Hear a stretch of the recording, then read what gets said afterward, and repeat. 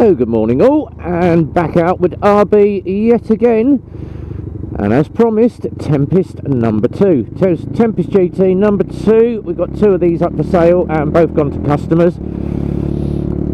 Tempest 1 we rode a couple of days ago, and this is Tempest number 2, and we've changed the route yet again. One of the routes that I don't do very often, but I wanted to do this one because this is where we did the original Tempest GT video, and I've got a nice little bit of urban road that I want to put it down, but I've also got a nice long bridge because a lot of people have commented, is that exhaust tone standard with the Tempest GT? Yes it is. As I said, it's very brappy exhaust on this one, sounds absolutely beautiful, and I have a nice little bridge that is coming up known as RB's Bridge. Now we've normally got the one on the dual carriageway that I do where we do the standard photo shoot. I tend to give it just a 1 rev bomb under the bridge so you just get an idea of the exhaust tone, but this one has a nice long bridge that I can run it down and you can get an idea of that exhaust tone. So this GT comes with a standard stainless can. It is very loud for a 125. It sounds like a debaffled bike, and I do love a nice long exhaust tone. That's just the short bridge. The long one is coming up. I'm going to drop a couple of red bombs under the bridge so you can hear it. But I do love going down this road to just check out exhaust tones. And there's lots of twisties on this road as well, so it comes in handy for me to check out the tyres and that. But these Tempest GTs, absolutely beautiful cafe racer look on these. As I said, on the seating position, lovely seat position, nice and upright, and the pegs are set slightly back. Right, I'm going to drop this a gear, just get an earful of this.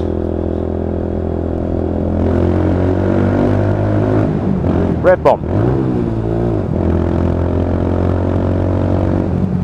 So very brappy exhaust on that, and a beautiful tone to it, and you definitely get heard on this.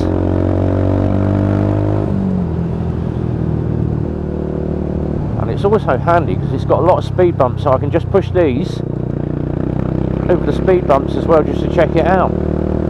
Suspension, I'd say, is mid to firm on this. And what I do like on suspension on the bikes is mid to firm, so you can actually feel what the bike is doing. I hate soft suspension.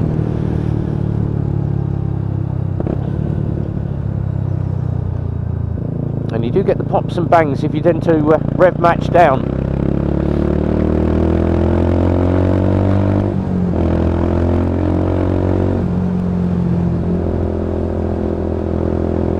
Just getting an earful of that exhaust tone.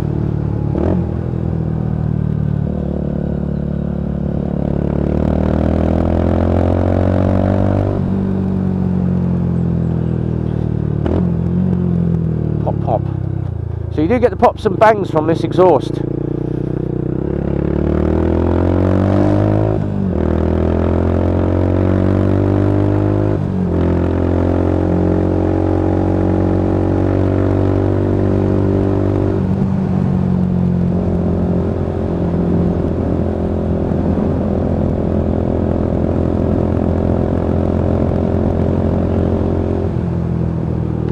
But absolutely beautiful. Now obviously very comfortable bike to ride, and just pulling it up, I'm going to pull it up from the low revs, 3rd gear pulling away. Absolutely no issues pulling away from those nice low gears either.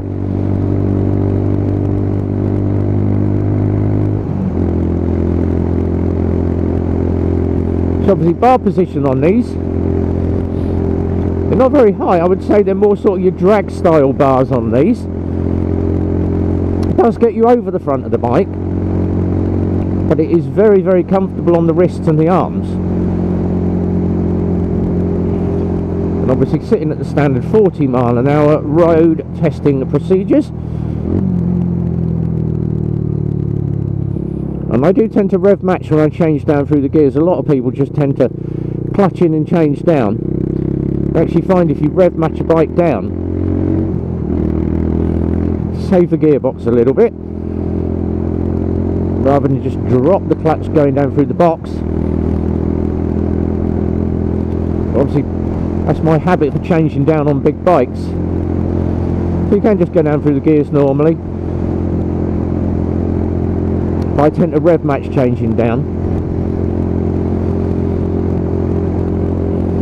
Obviously the mirrors on these, did comment about them last time. The mirrors on these, nice and round, but you can actually move the mirror inside, so the actual mirror holder is fixed, and it's very similar to your car. You just push on the mirror to move the mirror around inside that bezel. It's a great idea, which is a lot of the bigger bikes tend to have, unless it's one of the older ones. The road holding on this, absolutely superb. You can just throw it around the roundabouts.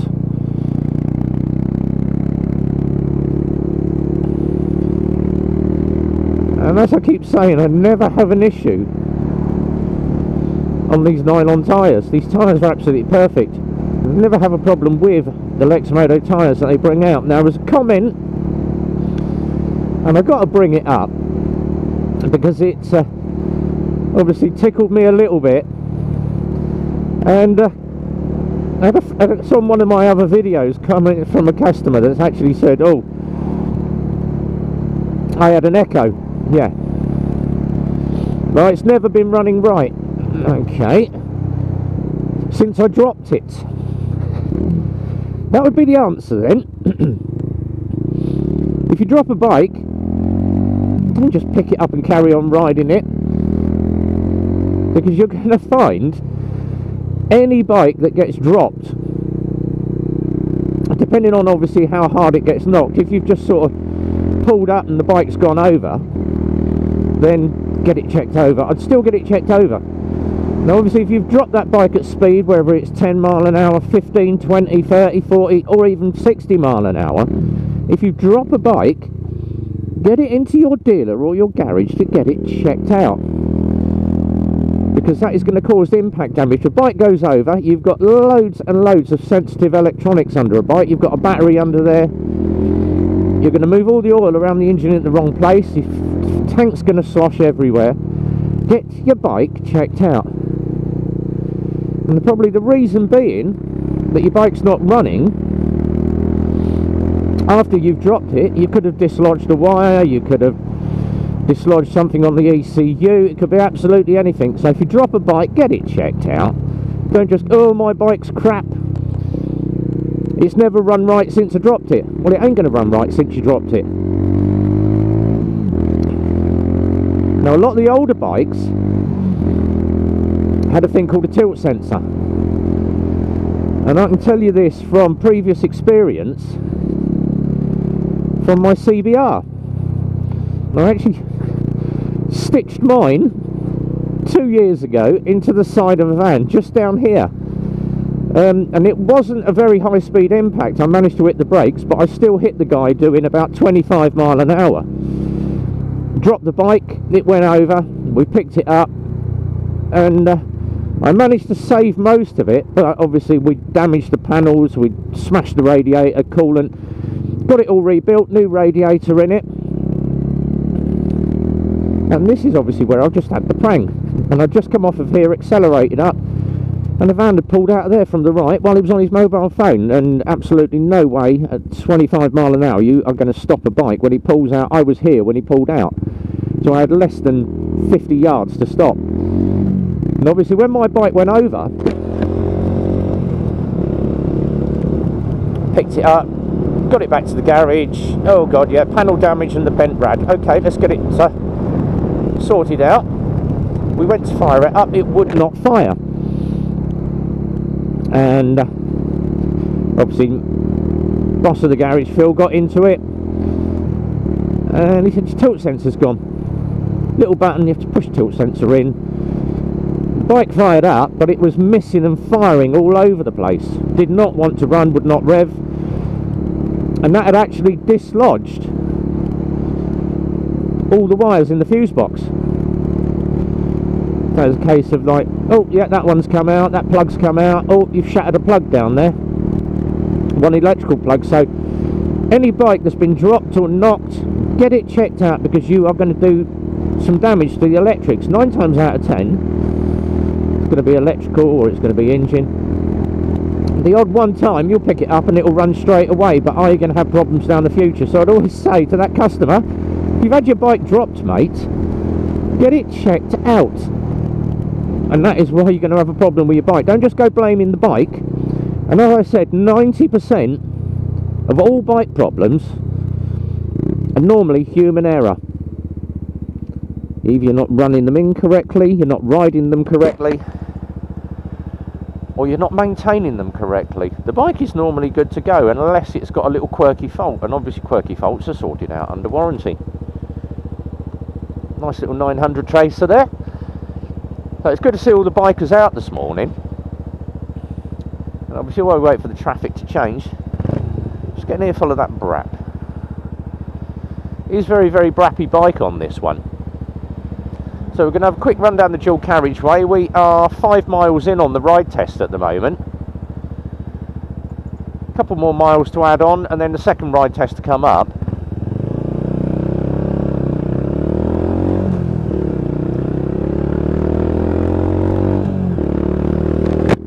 Now obviously with Lexmoto, we've had 2 bikes unveiled at the moment.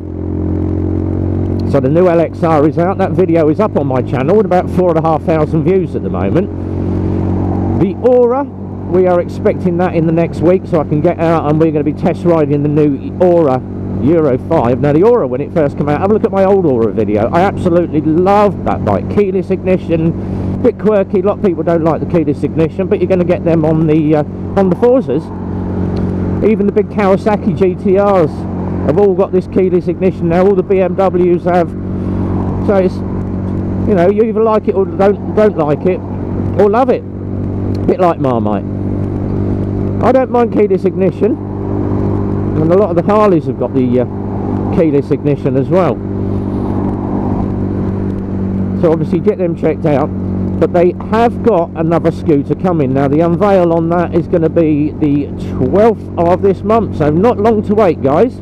A few more days, and I think that's coming up Monday. But that is another new scooter coming from Lexmoto, and that is all I'm going to say on that. I have seen the photos, I have seen the video, and yet again I am impressed with that new scooter. So we're going to be getting one of those in. Can't even mention what the name of it is, but you will recognise it when it comes out, and you'll go, ah, I remember that scooter. Slightly redesigned, and it does look very, very nice. But that is all I'm going to say on that subject. And then obviously we've got all the Euro 5 models all due to come out and hit in the beginning of May to the middle of May. And we are still awaiting loads of bikes. I'm waiting on ZSBs, Michigans, ZSX-F, ZSX-Rs. Waiting on all the scooters as well. So Titan, we're still awaiting shed loads of Titans. Now that Titan is probably one of the best selling scooters that Lexmoto have done. Nice and cheap at $14.90. I don't know what the Euro 5 model is going to be. Is it going to have a price hike? Is it going to have slightly redesigned bits to it? But we've got to wait on Euro 5 because obviously everything has changed. So we'll see what happens with that one. But so far, this little Tempest GT behaving itself, being good, as it always normally is. And we're also getting a lot of inquiries. The final thing to say is obviously we have taken so far this week 44 inquiries. My phone has been going absolutely mental. I've not had a lot of time to get out and ride test because I've been on the phone constantly at the garage. Have you got this coming? Have you got that coming? Yet May, beginning of May to the middle of May is when all the bikes are going to be starting arriving. Obviously with lockdown we've had to wait, and then obviously with that stupid container ship that got stuck in the Suez Canal, that held everything up as well. everything comes down the Suez Canal. So that's put us back about a week and a half waiting for the containers, but I've been told the containers are now here and they are unloading at Lexmoto, so it won't be long until the new bikes are here. Happy days. But obviously a lot of people are saying when they call in, oh, how long is it going to take you to prep a bike? 2 weeks. So we're currently working at the moment 14 to 18 days to prep a bike up. Simple fact is that all the ones in our showroom are all being prepped and ready to go. I've started to sell the electrics as well, so the Cypher's gone out to its owner. Got a couple of inquiries on the Impulse, a couple of inquiries on the Yadea G5, so a lot of people are getting into these electric scooters now. And obviously the Cypher and the Impulse can be unrestricted 45 mile an hour. So if you happen to be 16, I didn't say that, but you can unrestrict them and get a little bit more than your normal 30 mile an hour, but don't let PC Plod catch you, because you're meant to be doing 30. But a lot of people are saying, oh, my dealer has told me he can do me a bike same day, or he can do it in a couple of days. If they can do it in a couple of days, and obviously that bike has been pre-prepped and it's been already road tested and got ready, then yeah, that's fine. But if they're doing a bike straight out of a crate,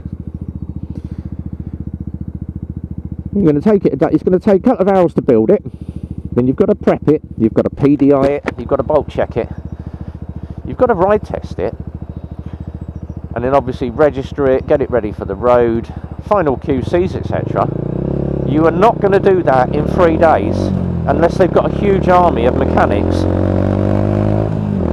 But then obviously when we start talking to customers, how many miles did you get on your bike when you picked it up? Oh, it had none on it, or it had 2 on it. You are not going to check an engine out and make sure that is running correctly with no miles on the clock or 2 miles on the clock. You're not going to be able to check the braking effectively. You're not going to be able to make sure that that engine is going to run for at least 20 minutes with no issues. So I would always say, if you are phoning for a bike, just ask 5 simple questions. Number 1, how quick can you do the bike for me? Number 2, what levels of checking do you do? Do you do a PDI? Do you do a quality control QC? Is it just one mechanic that is going to be looking at the bike, or have I got 2 mechanics, which is what we normally do? 2 separate mechanics, 2 different jobs, QC and a PDI. What's the ride test mileage? That's your 3rd one. What is the ride test mileage? Are you going to put more than 2 miles on the bike? You need at least a minimum, I would say, of 10 miles on every bike to check that that is working effectively. Hence why we put about 20k on every bike, which is about 12.5, 13 miles, just to check that it's all working correctly. Number 4, what are you going to give me when I pick my bike up? You should be getting a black Lexmoto folder, at least 8 sheets of paper in there. Your registration from DVLA to tell you the bike's been registered and taxed. And they should be taking you out and giving you a handover. And then the final question, when I pick the bike up, what do I need? What are you going to do when you hand the bike over? Now we take about 30 minutes to do a handover on every bike. So we take the customer around the bike, we give them a 90-point check sheet that the customer has to tick off. So I'll go around the bike, right, this is the indicators, check the left hand indicator, check the right hand indicator, brake lights, front brake, rear brake, clutch, is the clutch biting about 1 inch out from the bar? Does the horn work? Do the lights work? Has it got a main beam, dip beam? Has it got a pass light? Side stand working, all the pegs on it, check the tyre pressures, and we walk them round, check this bolt, check this bolt, check this bolt. That takes about half an hour to do. 2 keys to every bike. This is your paperwork, this is your registration. Check the registration document against the frame number and the reg of the bike. I have seen that happen a few times, where people have registered a bike and they've got 3 or 4 in and they've registered the wrong frame number to that bike, and you're sitting on a bike that has not been registered. If PC Plod happens to pull you, look, that's the reg of the bike, yeah. and he looks at the chassis number and the chassis number is totally different, you are illegal. So make sure you've got the correct chassis number. That's been done with a few dealers. Obviously they've had 3 or 4 of the same bike and they pulled the bike out and registered it, and an incorrect frame number. So make sure you've got the right frame number, right registration number on that bike. And then finally, here's your keys, and then what they should be telling you as well: 2-year warranty, maintain your servicing, this is how you run the bike in, and talk you all through the bike. So it takes about half an hour to do a handover, but better than that, then you turn up, here's your keys, there's your bike, that's your paperwork, thanks very much, move on, next bike, let's sell another one. But that is what we do, so a little bit finicky about what we do, but hence why we sell such a lot of bikes. So we have 9.7 on the bike. So round it up, by the time I get back it's going to be 10 miles, and then the final 4 to add on the day of handover. I always do a quick ride on the day of handover, check the bike's working effectively. So anyway, heading back to the garage, I'm going to get my obligatory cup of coffee and a cigarette, and probably get on a live stream tonight. So as always, keep following my page on YouTube, because we do follow a lot of live stream pages. We'll try and get on the nets in the next couple of days, do a live stream with a couple of the bike boys. And I know for a fact Military Biker is not going to be on for the next couple of weeks because he's out touring Canada, doing another one of his road trips.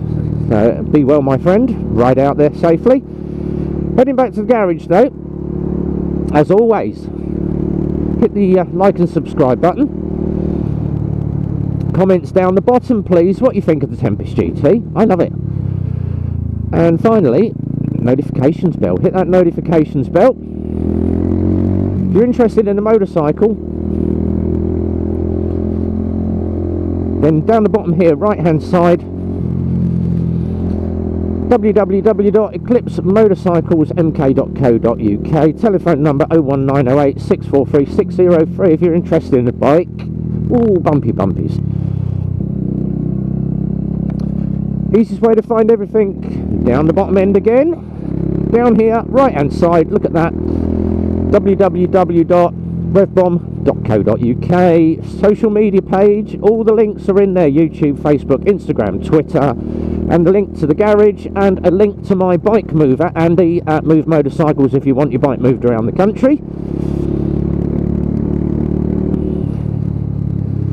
So out on the Tempest GT, taking her back to the garage, she is all good, very happy. Yet another perfect Lexmoto bike again. So this is number 2. I'd love a few more of these in. I could sell these things. But until the next time, guys. Wrap. From RB, as always, be well. If you're out riding, ride safe. And until the next time, it's a big goodbye from me. We'll catch you on the next one.